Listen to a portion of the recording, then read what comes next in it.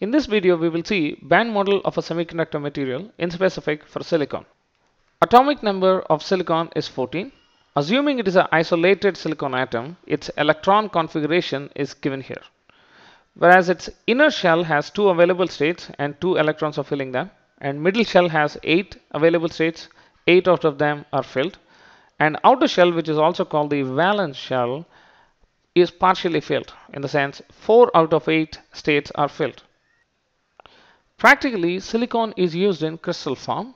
So let me take this box over here as a silicon crystal where the number of atoms is n and the neighboring atoms distance is r, which is we are going to call it as interatomic distance. Given individual silicon atoms energy levels with in this order 1s, 2s, 2p, 3s and then 3p. How are the energy levels for this silicon crystal of n atoms will be? That's what our target is. We're going to do a hypothetical experiment to understand this energy levels in a crystalline silicon. We're going to assume this interatomic distance is variable and it is in our control. And first we will assume this interatomic distance to be very high in such a way that each silicon atom in this crystal is isolated silicon atom. Let me take the x-axis to be the interatomic distance r and the y-axis the electron energy. Let me assume that the interatomic distance is so high such that each individual silicon atom doesn't feel the presence of the other silicon atoms, which means they are literally isolated. Let me take the energy levels of each individual subshells. The first one 1s for all the n silicon atoms will be exactly same because it's not an interacting system. And for 2s, let me take it here and 2p here and 3s and 3p. We know that as we go up, the electron energy actually increases. In this case, for 1s level, we have 2n available states because we are talking about n silicon atoms where 2n states are filled.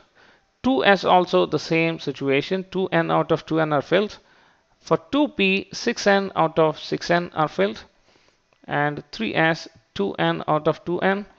But for 3p, we have 2n out of 6n. If we decrease the interatomic distance further, assuming the silicon atoms are coming closer, but still, let me take that the neighboring silicon atoms don't feel the presence of their neighbors. So the energy levels basically would remain the same, they don't change. So let me assume at some interatomic distance that each silicon atom would actually feel the presence of the others. So at that point, the whole system of this n silicon atoms would become an interacting system. So when it is an interacting system, Pauli's exclusive principle comes into picture. What it states is, in an interacting system, no two electrons can have the same quantum state, which means now in 3p we have a lot of electrons, 2n electrons. All of them were so far having the same energy level. Now it cannot have.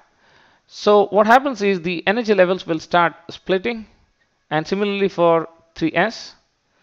But 2p, 2s and 1p are so close to the nucleus and they don't feel the presence of the other atoms to be disturbing their energy levels. Whereas for 3p and 3s they split, and if we decrease the interatomic distance further, they come and merge together.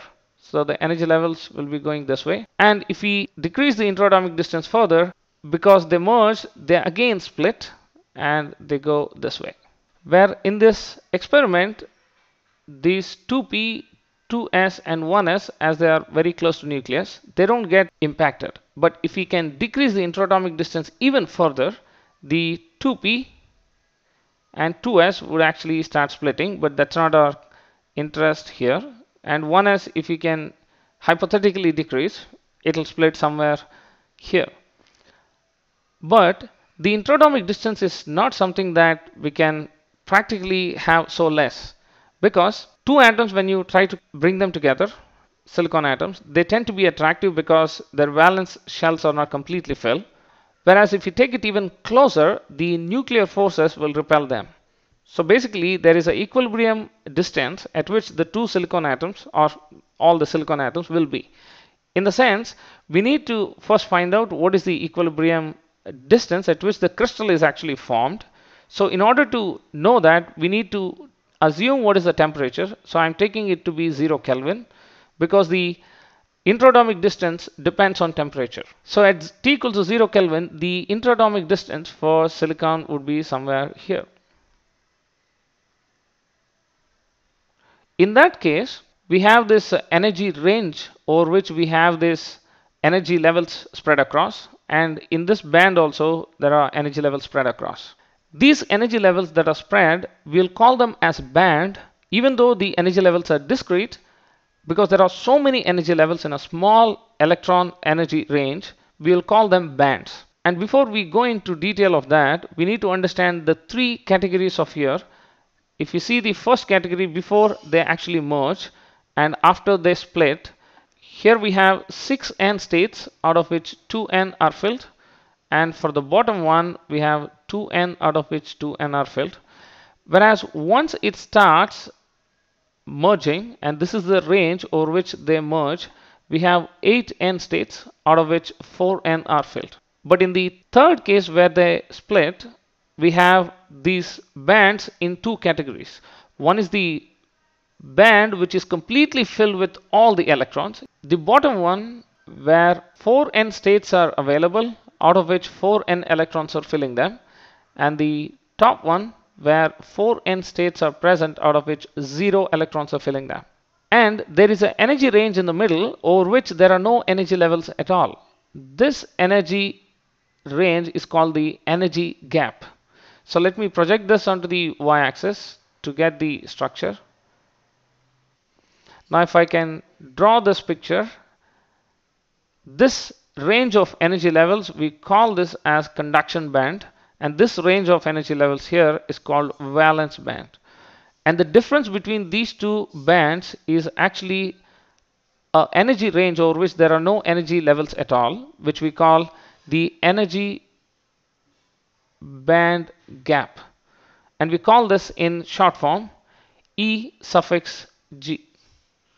And often it is called as forbidden energy gap because electrons are forbidden to come into this region as there are no energy levels at all. So if you are given a silicon crystal like this, it can be equivalently drawn in band model as like this, where this is the valence band. We call this valence band because this energy range is completely filled with the valence electrons that we have here, 4n out of 4n. And this is called the conduction band. And we will see why it is called so when we understand conduction in semiconductors. So this is completely empty. And this axis is actually the electron energy range. And this is the distance across the semiconductor material we are considering. And this gap is the EG that we have just discussed, called the forbidden energy gap. And we are defining a term called EC, which is the bottom edge of the conduction band here, and EV, this is the top edge of the valence band. So we can write EG as EC minus EV. This is a very important parameter. We would be using it a lot in the course. EG, in fact, we can understand from this graph, will be temperature dependent because the equilibrium distance that we had here for T equals to 0 Kelvin can change when temperature changes. If temperature increases, this energy gap that we had here would decrease because materials expand as temperature increase, so intraatomic distance would increase. So in that case, the energy gap that we see here would be smaller. So that's why when temperature increases, energy band gap would decrease. So let me take example of silicon. How does it change? At T equals to 0 Kelvin, the silicon's energy gap is 1.21 electron volt.